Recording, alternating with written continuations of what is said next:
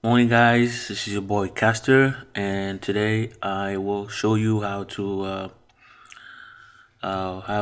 fix or how to get around the dead Bluetooth syndrome on your Apple computer. Okay, so as you can see right here, my Bluetooth just it says Bluetooth off, and if I try to turn it on, it won't do anything. All right, so you open system preferences and you try to do it over here. Also, same thing, it won't do anything. All right, so guys, there's a keyboard combination that you should apply. Let me just so it's gonna be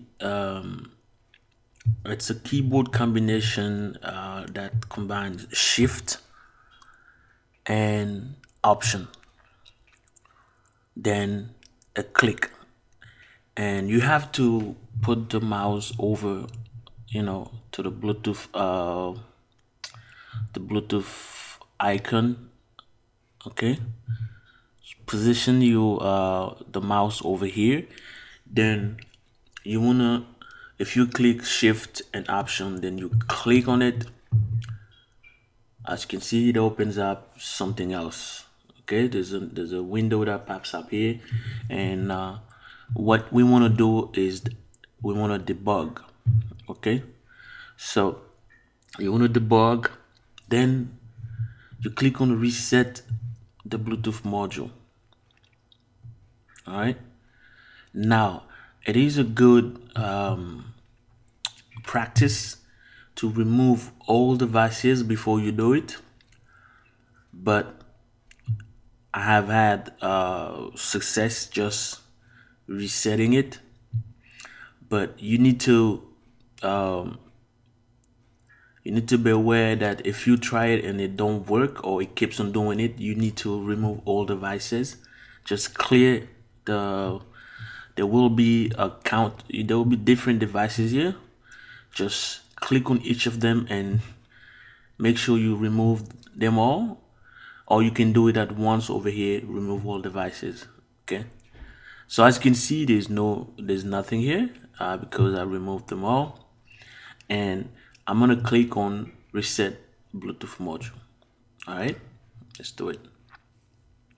So are you sure you want to continue? You said okay.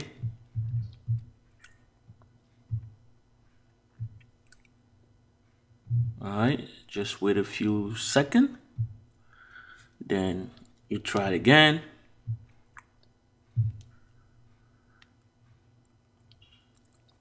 If it doesn't work,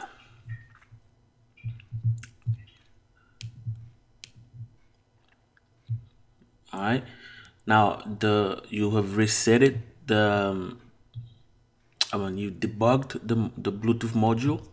So now this is what you do. You want to turn off the computer. Okay, just click here, then restart. All right, so let's do it and we'll be back.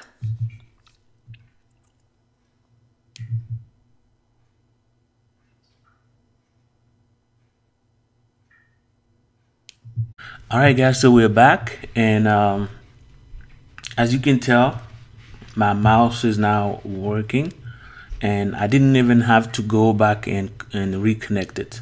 Okay, I don't see my Bluetooth headset, and I don't see my wireless keyboard also, but I guess the computer just recognized that this was an Apple mouse, so it just connected it automatically. Yeah, that's what I'm guessing. So I'm gonna go ahead and connect my other devices later on. All right, so there's one thing that I do need to tell you. Anytime it makes sense. Okay, what I'm gonna tell you makes perfect sense. Guys, debugging is not a simple task, right? So if you do any debugging, there will be some work involved, not on your part but in part of the computer. So by clicking the debug option here and resetting the Bluetooth module, then coming up here and restarting the computer will restart, but it's gonna do some internal work. So you need to leave the computer alone. You need to leave your computer do its thing, even if it takes 40 minutes. You have to leave it alone. All right, then because the computer, because of you debugging the computer, debugging something, the computer will try to do an internal reset so it can fix things. So that's why I'm telling you to leave it alone, let it do its thing. So once it's done, you will see everything will work fine. Okay, so remember, this keyboard combination is Shift Option, then a click on the logo, on the Bluetooth logo. Okay, so now guys, I hope this video has been helpful for you. I'm gonna give you a list of keyboard combination. Okay, so let me pull that out here, and I'll basically put everything down below in my description. So as you can see, this is a list of keyboard shortcuts that you need to know. Okay, you can master these and basically impress your friends if you want, but it's gonna be helpful for you. Say for instance, let me just do this one so you guys can see. If I do command then space, spotlight search pops up, so you don't have to go there and click on spotlight. Okay, so if you have a lot of windows, if you're working on a lot of stuff, windows open on your computer, on your screen, you do command tab. Command tab will help you navigate through all the windows that are open. Okay, so as you can see, this key combination will allow you to cycle through open applications. Okay, so you start by holding down the command key and pressing tab. So you'll be tapping on tab to cycle through the open windows or open applications. So each time you press tab, it will switch to the next application in line. Okay, so that's cool. All right, so command delete, this shortcut will, using this shortcut will move any selected items to the trash. All right, so guys, that's cool, right? Let's try another one. Maybe this one, command I. Once you have selected a file or folder, use this shortcut to quickly get the information on the file.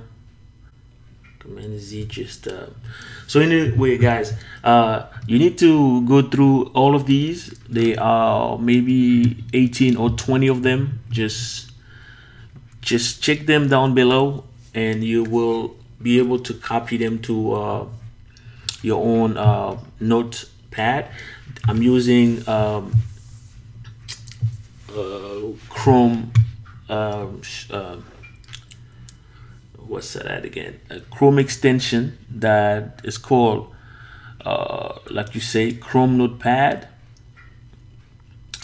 by CuteNote. So you don't have to keep on saving it somewhere. It stays here. Okay. All right. So this is it, guys. I hope this video has been helpful once again, and I'm hoping that if you have a question, you will not hesitate to ask me down below. Okay, and keep a lookout for my next video by tapping the bell button, and also subscribe, and do not forget to give a thumbs up. Okay guys, I see you in my next video. Bye bye.